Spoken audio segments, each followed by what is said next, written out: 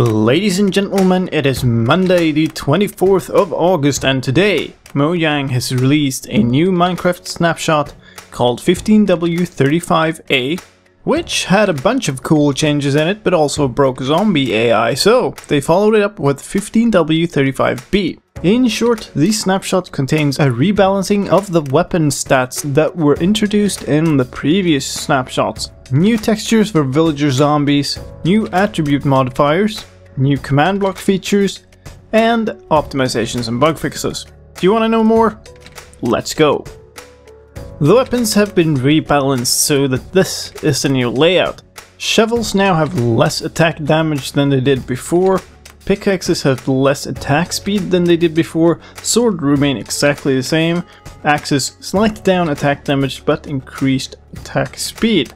Hoes now act in a very different way. They have 1 attack damage but increase 1 attack speed per tier instead of attack damage. So a wood hoe is 1 attack speed but a diamond hoe is 4 attack speed. It's also clear that Mojang considered the unbreaking nature of hoes to be a bug. They've now fixed it so hoes also take durability damage when used to strike mobs.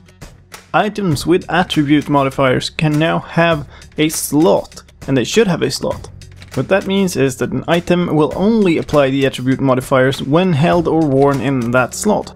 For instance, if I give this stick a health modifier in a slot of main hand, it will only give me that effect when held in the main hand. There are a few changes to zombies. Zombie villagers now retain their profession when they become infected with the zombie plague. What that means is that there are now 5 different types of zombie villagers. Of course, if you just spawn one, you get a random type, and if you cure that, you get a villager of the corresponding type.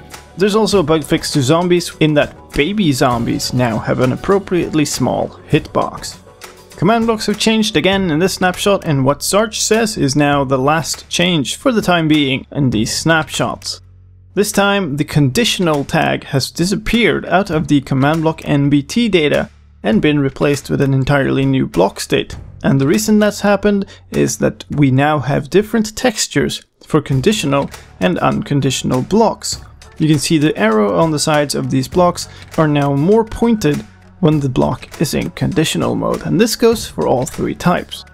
There's also a new button that I think every single command blocker who has tried out these snapshots have asked for, and that is a toggle between needs redstone and always active, controlling whether the block needs a redstone power signal in order to execute.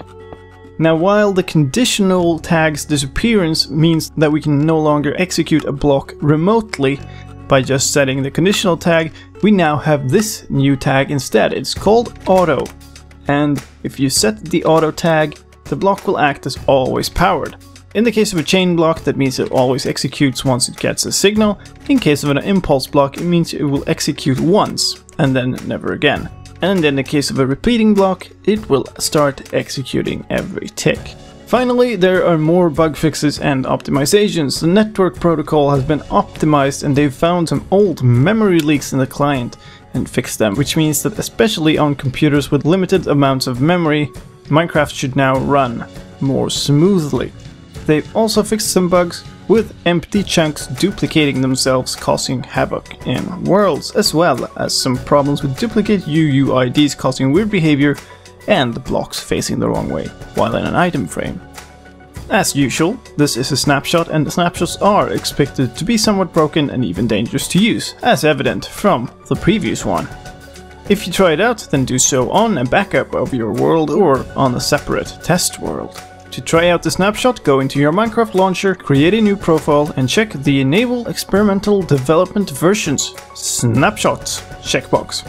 Save and start Minecraft using that profile in order to play the latest snapshot, which is currently this one, 15w35b. As always, thank you for watching, and please do leave a like on the video if you found it helpful. If you're wondering about the changes that came before this snapshot, for the combat update Minecraft 1.9, then click the link to the Minecraft News playlist that is on your screen right now. My name is slicedlime, thank you for joining me, and goodbye.